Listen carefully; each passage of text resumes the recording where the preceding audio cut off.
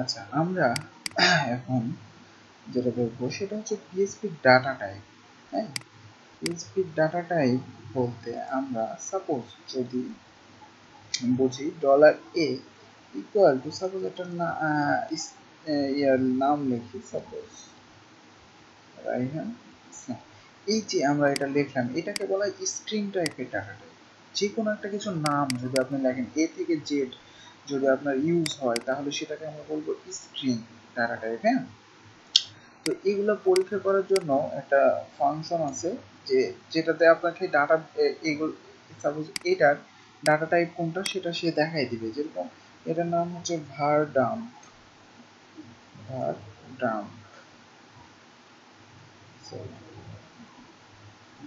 dump, এর মধ্যে যদি আমি এটাকে নিই, এটাকে নিলাম।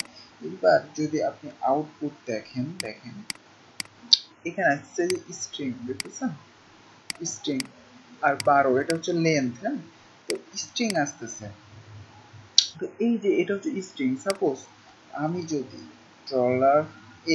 $a sorry b equal to 5 বা 6 লেখেন, এটা যদি দিই তো এইটা এখন কি হবে?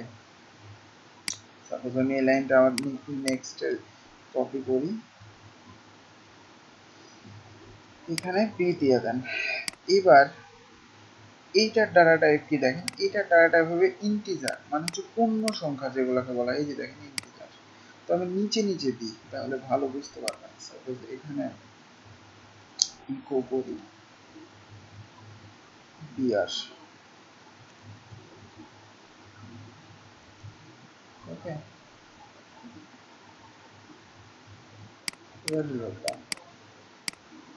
দেখেন এটা হচ্ছে ইন্টিজার টাইপের ডাটা টাইপ। হ্যাঁ, স্ট্রিং ইন্টিজার পূর্ণ সংখ্যা, যেগুলো হচ্ছে পূর্ণ সংখ্যা থাকবে, সাপোজ 5 5 4 6 এরকম আমার দিতে পারে, এগুলো হচ্ছে পূর্ণ সংখ্যা। হ্যাঁ, মানে কোনো দশমিক নাই। কিন্তু যদি আমি দশমিক দিই, suppose $c equal to suppose মনে করেন 5.4, এরকম যদি দশমিকের দিই তাহলে এটা হয়ে যাবে ফ্লোট টাইপের ডাটা টাইপ। কি হবে? ফ্লোট। সাপোজ এতটুকুন কপি করো, কপি করে এই জায়গায় সিটা বসাই দাও। এবার দেখেন এটা বলবে যে ফ্লোট, ঠিক আছে। তো এইগুলা হচ্ছে ডাটা টাইপ। আরো আছে যেরকম আপনার হচ্ছে যে বুলিয়ান টাইপের ডাটা টাইপ। সাপোজ আমি এখানে ডিতে দেখলাম $d ইকুয়াল টু ট্রু, কি ট্রু, ট্রু আর ফলস। বুলিয়ান মানে হচ্ছে ট্রু আর ফলস। এখন আমি যদি এটাকে var dump করি, সাপোজ এই যে ডিটা, ওকে, এইবার রিলোডটা দেখেন, বুল কথাটা আসছে ট্রু, মানে হচ্ছে বুলিয়ান। আমি যদি এইখানে ফলস করি, এটা মানে হচ্ছে বুলিয়ান, ফলস। ওকে, তো এই যে এগুলো হচ্ছে ডাটা টাইপ এক একটা। হ্যাঁ, আবার আছে অ্যারে টাইপের ডাটা টাইপ। সাপোজ আপনি ডলার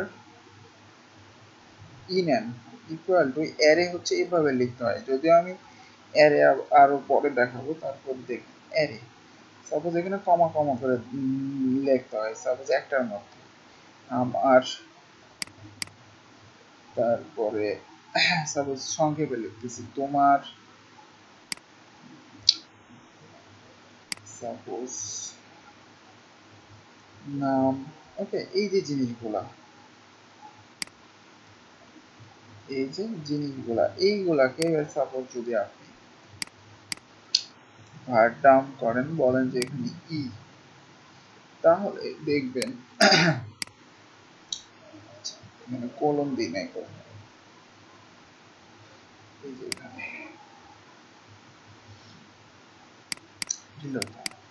এই যে দেখেন অ্যারে টাইপের ডাটা টাইপ, তাই বলতেছে অ্যারে, দেখতেছেন অ্যারে।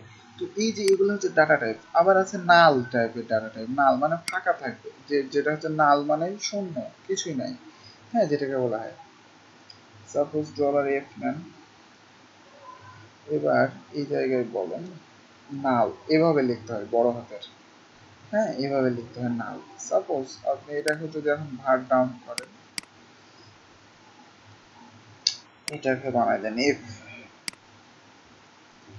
এবার রিলোড দেন, দেখেন নাল, নালই আসতেছে। তো এইগুলো হচ্ছে ডাটা টাইপ এক একটা, হ্যাঁ। বেশিরভাগ ক্ষেত্রে আমাদের যেটা লাগবে হচ্ছে যে স্ট্রিং, ইন্টিজার, ফ্লট, মাঝে মাঝে অ্যারে, এই জিনিসগুলো বেশিরভাগ লাগবে, হ্যাঁ। তো আপনাকে বুঝতে হবে যে কোনটা কোন ডাটা টাইপ। আমি সাপোজ যদি এই যে এই বিটা, বি নাম্বারে, সরি পাল্টাইছি, বি নাম্বারে আমাদের কি দেখাচ্ছে, ইন্টিজার টাইপের দেখাচ্ছে না ডাটা টাইপ। আমি যদি সাপোজ এখন এইটাকে খালি কোটেশন দিই, এরকম কোটেশন দিয়ে দিই, অটোমেটিক্যালি এটা হয়ে যাবে স্ট্রিং।